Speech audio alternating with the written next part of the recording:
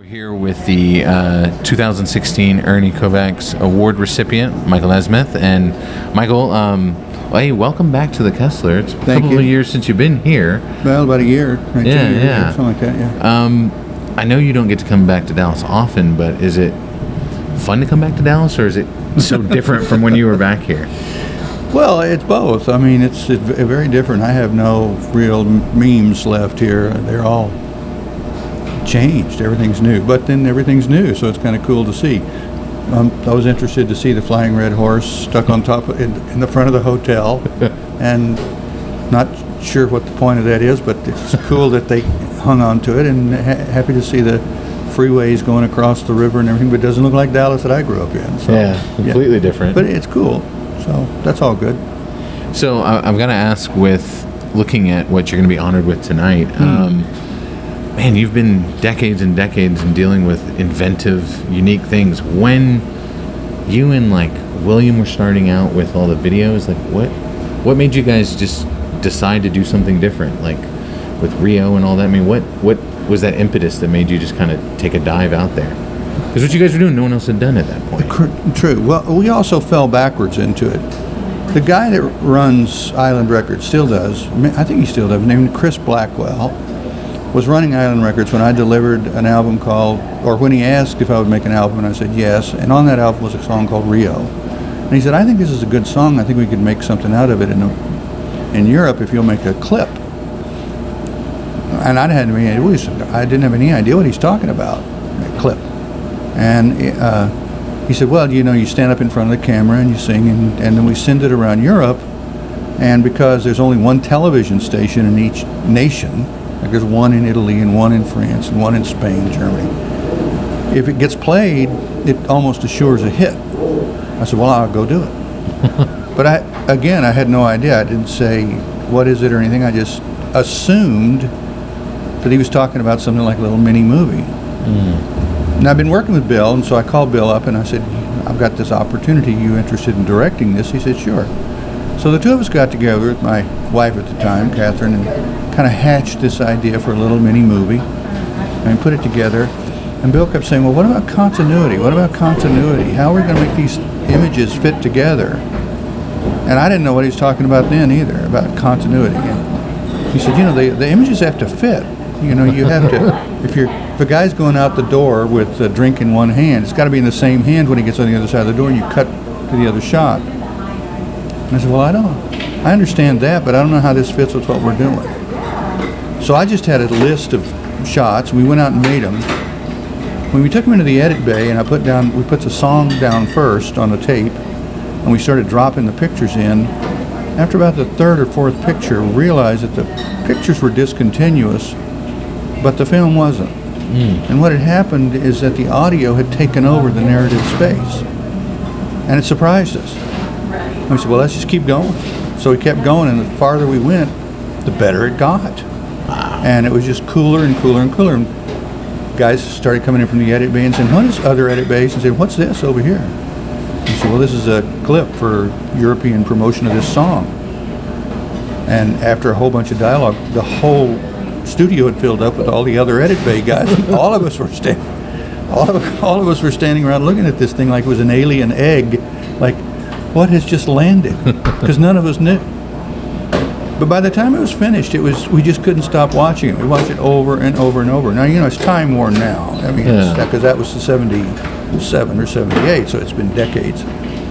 But when that thing popped to life, it popped to life almost by its own volition. And I didn't make it up, and Bill didn't make it up and everything. We just were putting this thing together, and it just came up, like I say, of its own volition, an invisible hand. And when it was all done, we realized, well, something happened when the audio took over the narrative. Something happens that makes discontinuous pictures connect to a continuous audio idea. Of course, let this guy go by. Yeah. Of course, the thing that you have to ask yourself, and we did ask ourselves, was, will this work again? I mean, is that a principle? Or is that, or is it not? So we tried it again. We tried it with a song called Rio. And by that time, the grammar of it had started to emerge, and we were thinking, you know, this is a real art form. This is a real thing. And then we heard other people doing it. We said, would you send us the stuff you're doing? And they were doing the same thing, and they were experiencing the same phenomenon. So it was pretty much, you know, it was kind of a landing, you know, kind of 12th monkey, no pun intended. And damn, I beat you to it. Yeah, I know. and it was kind of that 12th monkey, and you realize, wow, everybody's washing their coconuts out here. This is cool. How does that lead, though, to Nickelodeon and like Suits and Business and turning into something so much bigger? Well, that's a whole other thing. I write about it in this book that I just finished writing about the way MTV came to mind. I was driving along the road, and I thought, what's the relation between this video and television and how it gets out? Because everybody kept saying, what are you going to do with this? What are you going to do with this? And Chris and his minions knew that getting it around Europe would sell records, so that was enough for them. But in terms of what you would just do with one on its own that didn't sell records or have a record company, it was a mystery. Well, why would you make one of those things?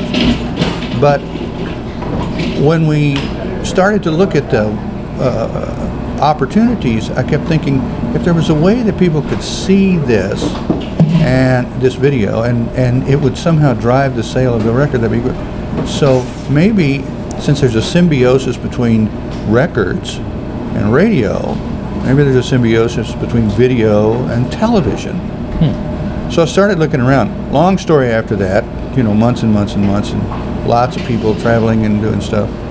I finally came up with the right connections at Warner Brothers and American Express. So that's all the business suits came in, and I said, videos delivered on cable 24 hours a day is like a new medium, or not a new medium, at least a great spin on the one that exists. And they said, really, and I don't know about this, and they did that sort of thing. But they started their research and everything, and sure enough, when they tested the whole format, kids loved it, 8-year-olds and so forth. And that's where it started. So it was very naturally evolved. There wasn't any more to it than that. But then, you know, Warner Brothers put tens of millions of dollars into making MTV come to life. But that's how it came to life. So, dealing with those guys, how do you end up picking out of a hat some kid named Alex that has a crazy, wild, ridiculous script? Like, that's a whole nother spectrum of life that you dive into. Well, that's because I'm more committed to the life of an artist than I am to the life of a businessman or a salesman or even a troubadour. I'm really interested in new and innovative stuff. How you build community, how you build a culture. Yeah, I go into cities and I say, what's the industrial base of this town? What's the tax base of this town? And they look at me like I'm nuts, because it's like, you know about these things? And I said, well, I know enough to know that a city doesn't exist for no reason. There's some you guys are doing something here. And then when you see the great cities, Toronto's a great city, San Francisco's a great city, Paris is a great city. They all have this deep cultural base.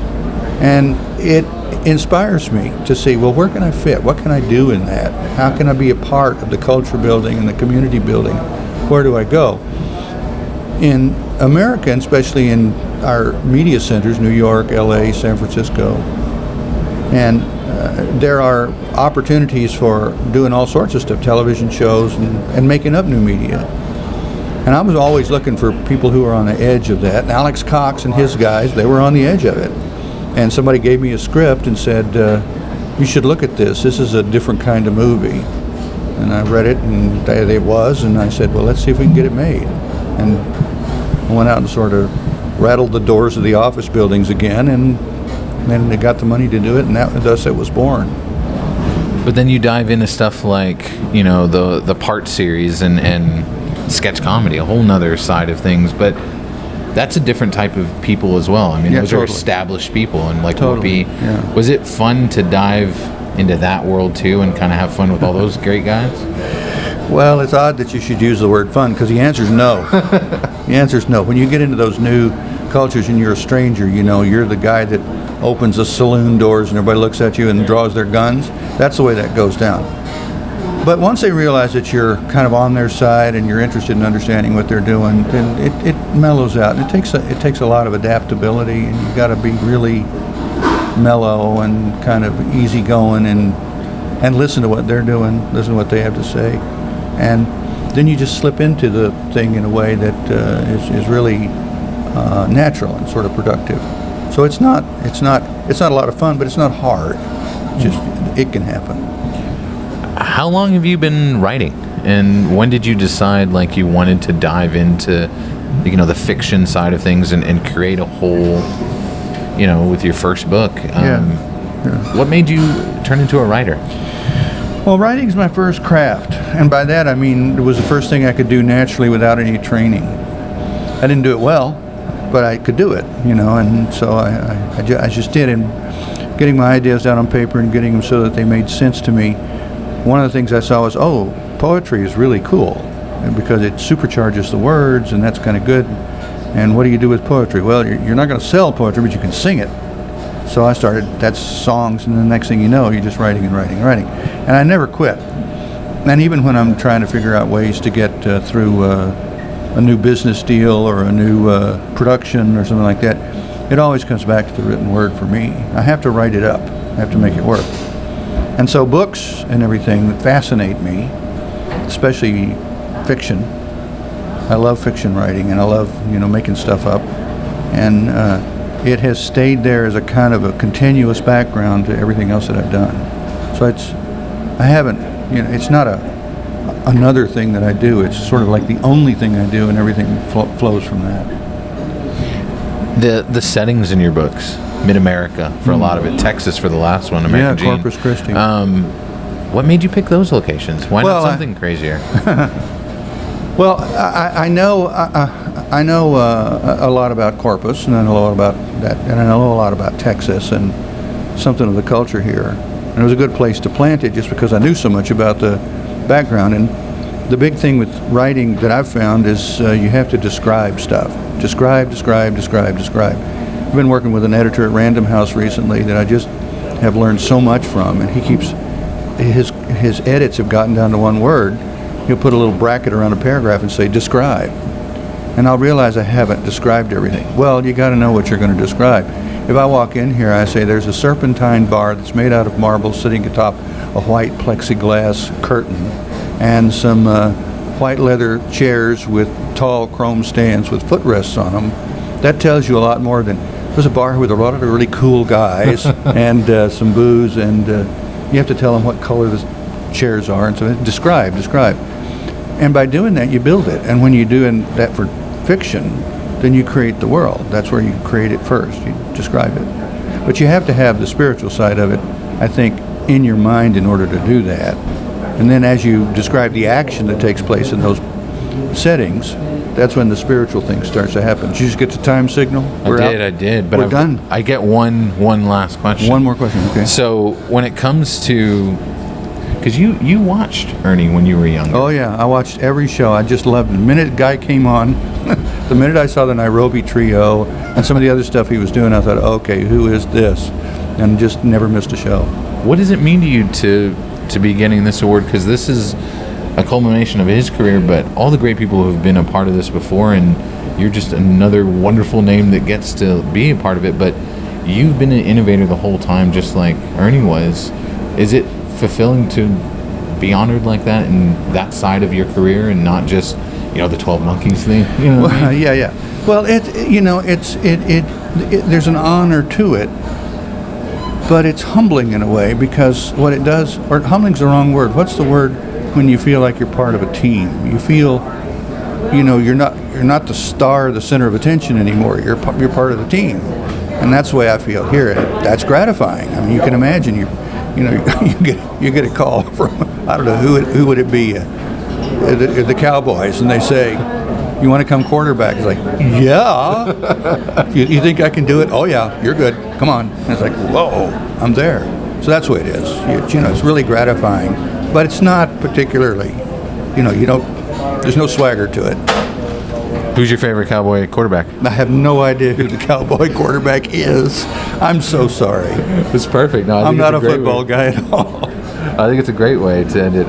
Michael, I appreciate the time. Thank you so much. It was good. Fun.